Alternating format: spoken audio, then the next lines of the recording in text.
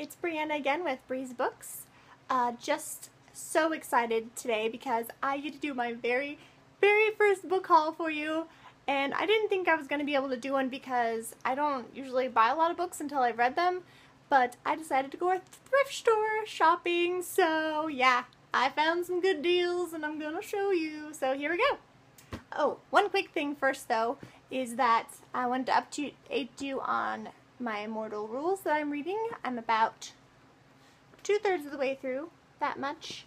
So yeah, I'll be finishing this up soon and doing a review on it if you guys are interested in watching that.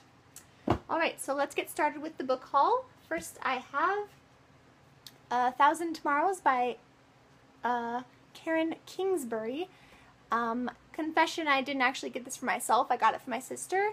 So Grace, if you're watching, this is for you. But yeah, she really likes the Karen Kingsbury stories, and so I thought I'd pick this up for her. Next, I have, it's more of a comic book collection than a book, but it's the Family Circus collection. I really like these. They're just like one-shot kind of comics, and they're funny, and they're a family, and it's great. So that's that. Next I have TTYL by Lauren Miracle. I've always been curious about this series because the book's entirely in instant messages, and I thought that was pretty unique and different, really fun. So I've been curious about it. It was a really good deal, so I'm gonna try this out and I'll let you guys know what I think. Next I got Ink Spell, which is the sequel to Inkheart by Cornelia Funk. I thought I had the first one, but I don't, so I needed to pick that up and read that before I read this one, but I'm really interested in this series. I really love the movie. I've been meaning to read Inkheart for a long time now, and I just haven't, so I will let you know when I get through this. Next one I'm really excited about, it is The Miraculous Journey of Edward Tulane by Kate DiCamillo. Hopefully that's sort of right. I've just heard a lot of good things about this book in particular. I've read some of her other middle grade novels and I've really liked them, so I'm excited to see how this one turns out. Next one I got is Island of the Blue Dolphins by Scott Odell. I'm kind of embarrassed that I don't remember if I've read this or not, but it's really short, quick read. It won the John Newbery Medal, which is always good. I know there's a sequel to this one too, but it sounded real interesting. I know I've heard a lot about it before in my growing up school years, so I'm excited to give this a try. It should be really quick and fun, so I'm looking forward to it. The next one, I was amazed I found at a thrift store because I didn't think anybody would ever donate one of this book, but it is, drumroll please, The Fault in Our Stars by John Green. Yes, I found this at a thrift store for like $2, and I was shocked and amazed, and it's almost in perfect condition. Like, look at this.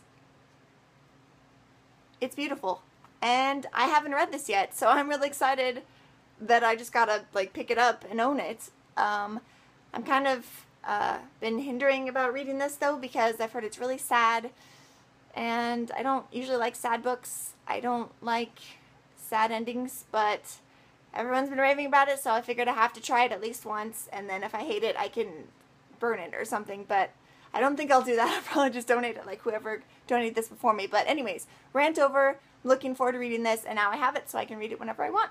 Alright, next one. This is cool. This came out just like a couple years ago, and it's called The Weird Sisters, and it's by Eleanor Brown, and I thought it was cool because it's such great condition, such a newer book. So basically it's about this family that love books, choose books over movies and TV, and as well as they get along with books, they have a hard time communicating with each other. There's 3 sisters, and it's kind of their struggle with their relationship and stuff. So I'm really looking forward to reading this. It wasn't one I'd heard of before, so I thought it was kind of a different read, and I think it'll be good. So The Weird Sisters. It's pretty cool cover too, I thought. The House of Dark Shadows. I'm a little nervous about this. It's by Robert Leparulo, maybe? Basically it seems kind of like a dreamy, suspensey, time travel-y, maybe nightmarish, one of those categories type of a world book. So it might be a little scary for me, a little dark, but I'm going to give it a try because it intrigued me, so I can always put it down and I'll let you guys know if I do, but I think it'll be a good one, and it's a nice hardback copy, and it was like a couple bucks, so really good deal. The next one I was really surprised to find in the thrift store as well, in such good condition, and that is What Happened to Goodbye by Sarah Dessen. I have a bunch of her other books, still haven't read them, so I might just do a Sarah Dessen bookathon thing, read through all of her books that I have, because I don't think I've read any of hers, and I have a whole bunch from now, so I'm gonna start reading some of these soon. But this was really a nice hardback copy, and it was one of her newer ones, so I was really excited to pick it up.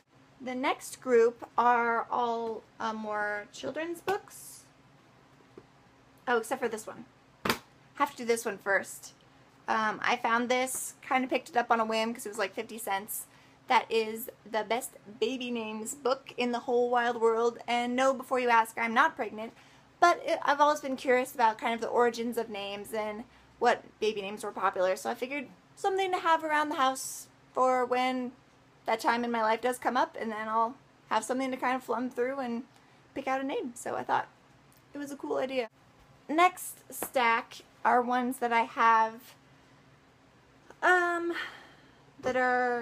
they're all children's books, and so I'm kind of nostalgic like that. When I see children's book, I kind of tend to buy a lot of those too, and those are really cheap. First up is more of a middle grade. It is The Book of Fairy Princes by Isabel Wyatt, and this is a really old one, but it's kind of had that fairy tale sounding quality, and the cover is like this beautiful watercolor type of a thing, so I thought it would be really interesting, really quick read for sort of a light fairy tale story, and I love fairy tales, so I was intrigued by that, and I will let you guys know what I think when I finish it. The next is The Gym Teacher from the Black Lagoon. I didn't know about this children's series until one of my education classes in college. I was read to me the original one, The Teacher from the Black Lagoon, and ever since then I've just been picking up a different one of these every time I see them, because I just love them. They're silly and fun, and it's about the students of this school. I don't know if it says in the back, I don't think it does. The students of this school that always think one of the staff faculty members is a monster, and then it says all the scary things about them, and then they turned out at the end not to be all that scary. They seem really nice and stuff. So it's just a really fun children's story.